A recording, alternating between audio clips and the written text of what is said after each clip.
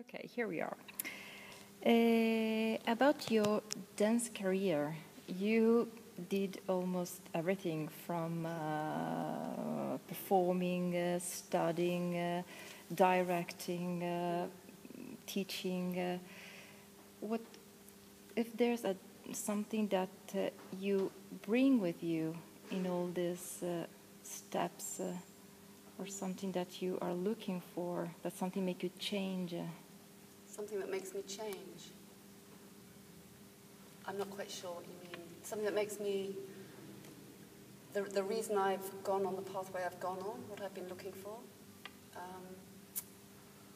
Okay.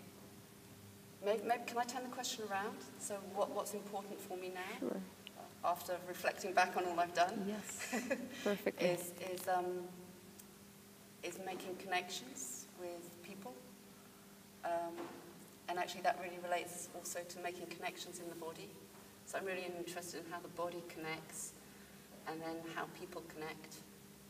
And I'm really interested in working with people that I enjoy being with rather than people I don't enjoy being with. Yeah, that for me feels really integral now. But to be in a process with people who I really enjoy spending time with. And now you're also approaching the disability. What I know it's a new approach, but what do you find about dance in this new approach? I've just done a very, very small amount in this area with people with Parkinson's, so I don't have a great experience. But for me, it feels, what I love is the generosity and the openness of the people in those classes, and the spirit.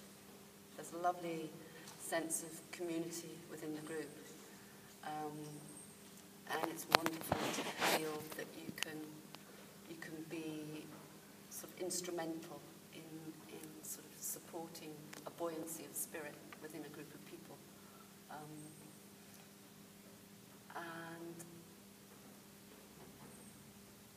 I just really enjoy, I get a lot from them. And so it's lovely to be able to feel that you give but you receive. It's not that I want to receive, but it feels very sort of two-way. You give and you receive, whereas a lot of the time when I'm teaching in institutions and people in training or education, it's sometimes a little narrower. People aren't so generous with what they experience, I suppose. Usually, what do you teach the most? What do you teach the most? Right now, generally, I guess I'm not teaching so much a class. I'm more involved right now in working with creativity and composition. So I'm not moving so much, but I'm more sort of mentoring and proposing and inviting discussion amongst students in relation to the work they make and giving tasks and ideas for creativity. And during this festival, BMotion, which are your impressions? Have you received something? Gosh, I feel a bit overwhelmed by all the work I've seen. And yet, and there does seem to be a real theme within the week.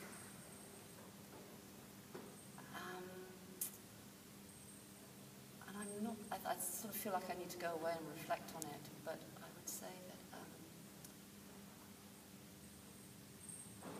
there's obviously a lot of thought. I feel thought is alive in the spaces. And what's very particular for me is the spaces that you go and see all this work in this community, because the buildings, the architecture, just, I could almost sit in there and not have to see any dance.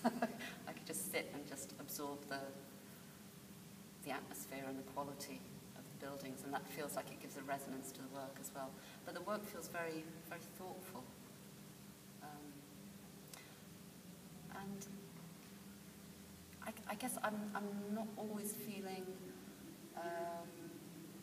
drawn, completely consumed by it. I feel like I can sit and observe. I always feel quite separate. On a couple of occasions I feel drawn in, but a lot of the time I feel that I'm sort of just observing. And I'm not sure what that's to do with. Thank you.